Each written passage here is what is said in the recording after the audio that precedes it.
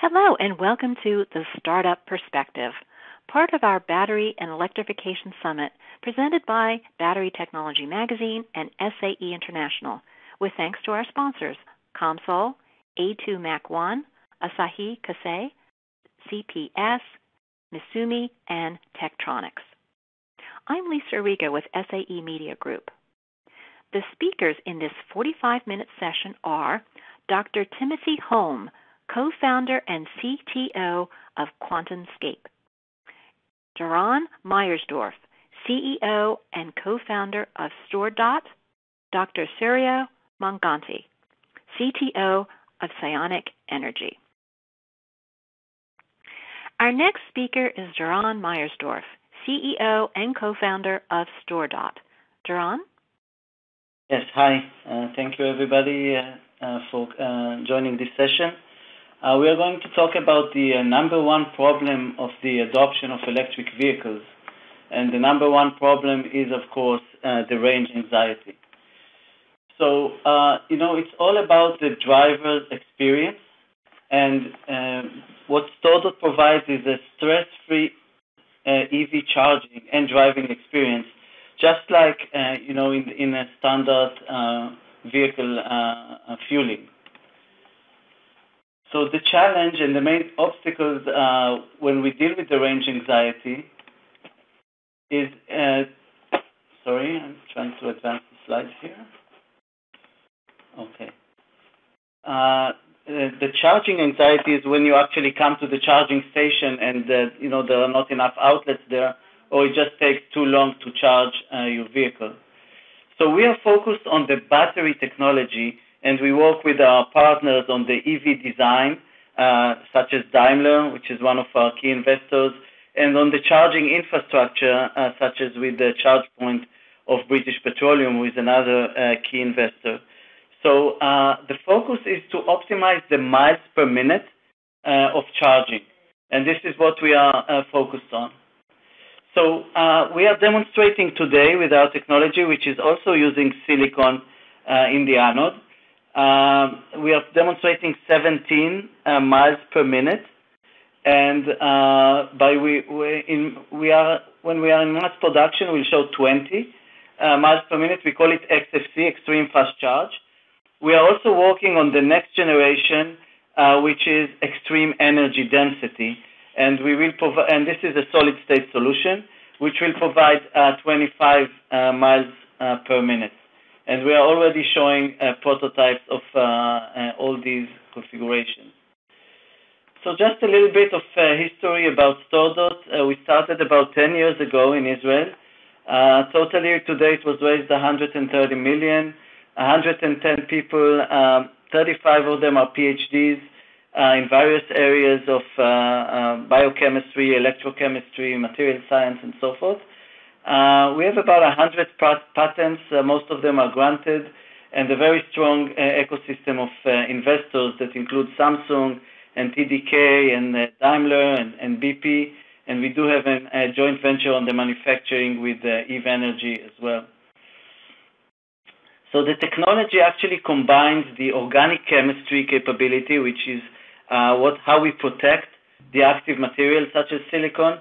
And then we do use nanotechnology in order to enable the extreme fast charging. And a very strong team of data scientists that are actually looking at the millions of data points that are coming from our cyclers, of the thousands of experiments that are happening concurrently, both in Israel and in China, in order to sift the information and pinpoint those formulations that actually provide the best value. So it's important to understand that extreme fast charging is only possible with innovative battery technology. You cannot use the existing traditional graphite-based batteries if you want to really fast charge the car, just not safe enough. So when we look at the comparison of the cell of extreme fast charging with the conventional cell, you'll see that actually we have a much better structure that uses a very similar cathode NMC 811 capability, but also enables to reach higher densities with the silicon. So the approach to deal with the challenges of extreme fast charging has to be holistic. So we are dealing with the metalloid and the nanoparticles design. We are dealing with the coated cathode material, new additives for the electrolyte, the battery as a system, and even the charging scheme that is being used at the charge point. So why silicon? I think everybody already understands just that there's so much potential to get higher energy with silicon, but also it enables in nanoparticles much faster charging. So as we move to the next generations that include also solid state, we are looking at various configurations of lithium metal capabilities that we are already demonstrating.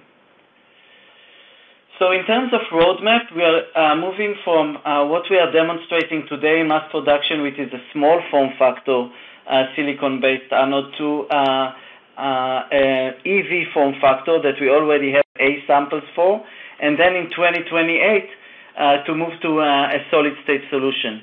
The reason is that solid-state will take several more years to mature, and even though we are having, say, exciting results in the lab, with the solid state, it will still take us several years to mature this technology.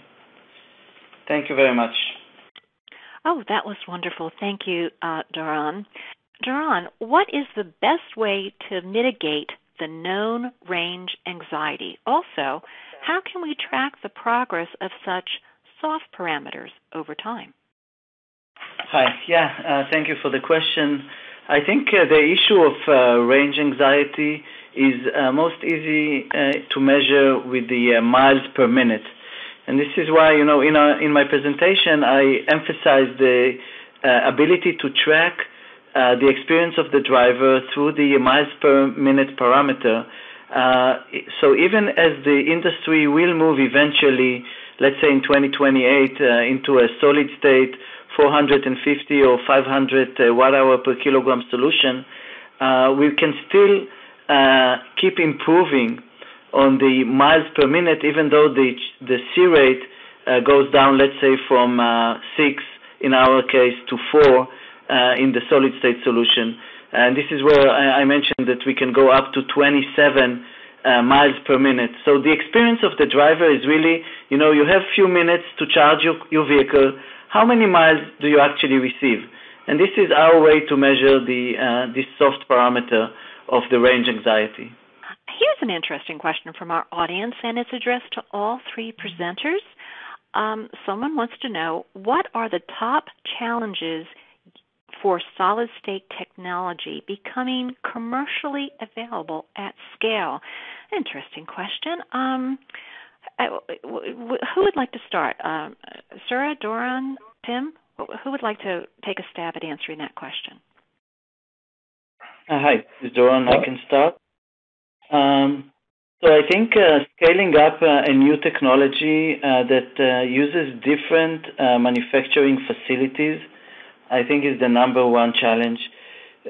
We've seen it in our first generation where, even when we designed the process to be roll-to-roll and to use exactly the same manufacturing lines, there are still issues with the thickness of the coating and, agglomerates of nanoparticles and things like that takes a long time to stabilize, even in a standard manufacturing line.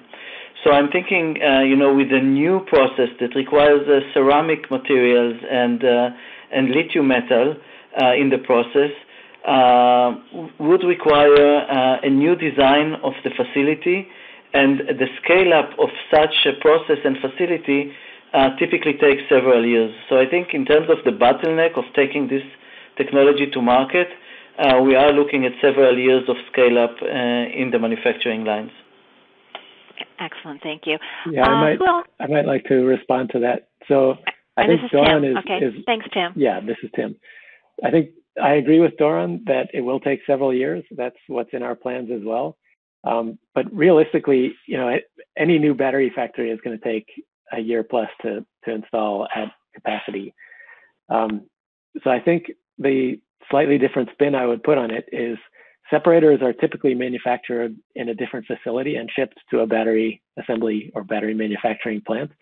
And it would be similar in our case. We could manufacture the separator and then basically replace the current separator manufacturing process with our separator manufacturing process. And then we've designed the rest of our cell to be as compatible as possible with lithium ion today. So for example, the cathode, which is the main other component in our cell because we don't manufacture the anode. I want to thank our speakers for being with us and sharing their insight with us today. It really has been wonderful.